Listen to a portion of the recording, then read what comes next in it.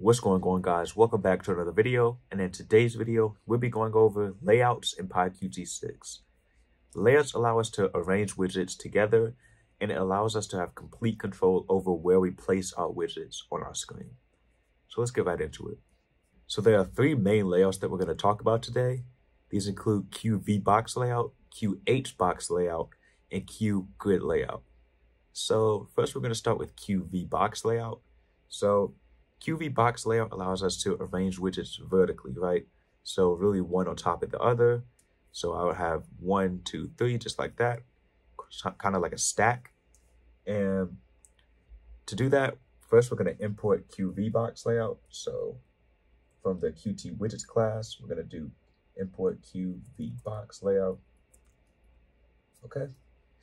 And what I'm going to do is I have to create an instance of this QVBoxLayout class. So I'm going to create a layout, and this is going to be QVBoxLayout, just like this.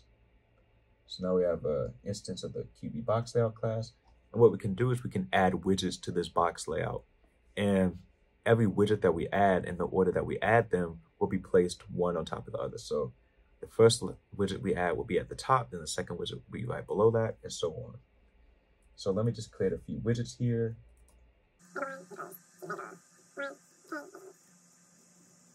Okay, so I have my widgets, and all I have to do is to add the widget to the layout. I just have to do layout.addWidget, and then the name of the widget. So here I just added label 1. Oops, it seems I do not have QLabel imported, so let me import that real quickly. Okay, and layout, I'm going to do the same thing for labels 2 and 3. And it's going to arrange it in the order that I added it. So at the top would be 1, then 2, then 3. Okay. So now I'm going to create a widget. This is going to be a Q widget. And this is really just going to be our window, right? So this is like a placeholder for our window.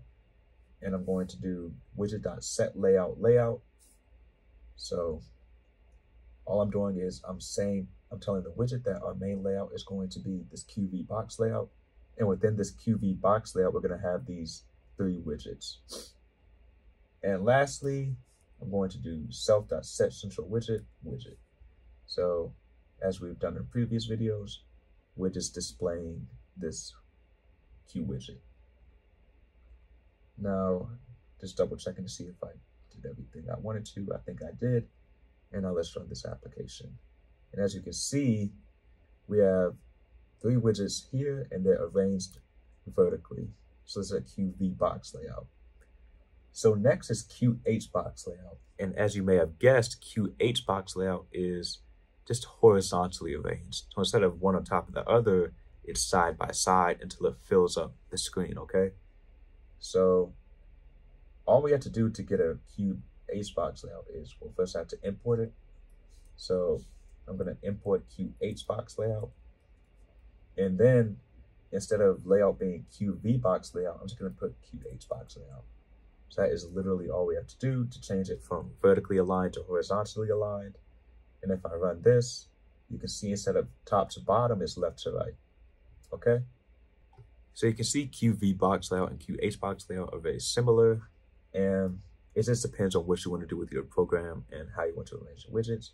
So the last layout we're going to talk about is QGridLayout.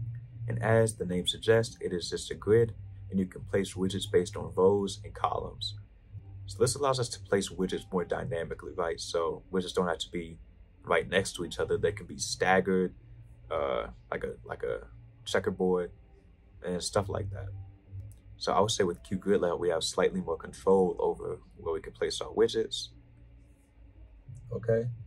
So again, I have to import QGridLayout. Okay. And instead of our layout being QHBoxLayout, we're going to do QGridLayout. Now, so when we add a widget to our QGridLayout, we have to specify where in the grid we want that widget to be. So for example, if I wanted, when I put layout.addWidget label 1, after label 1, I will have to put the row number, so 0, and then the column number. So I'll also do 0. And say I wanted label 2 to be right under label 1, I would do row 1, column 0. So now label 2 is right under label 1. But if I want label 3 to be to the right of label 1, I could do row 0, column 1. Okay? So if I run this, you can see that we have label 1 at row 0, column 0, label 2 at row 1, column 0, and label 3 at row 0, column 1. So I was able to dynamically arrange the widgets, not to any specific order or patterns, not to the left, not straight down, right? You can see I have 2 below and 3 to the right. We have an empty space here. This is row 1, column 1. We could actually leave this empty. We could work around the space. So like I say, slightly more control over where we place our widgets. So I hope you see how this works. And if you have any questions, make sure to let me know in the comment section below. But this really sums up layouts. And if you enjoyed the video, make sure to like, comment, and subscribe. And I hope to see you in the next one. Take it easy.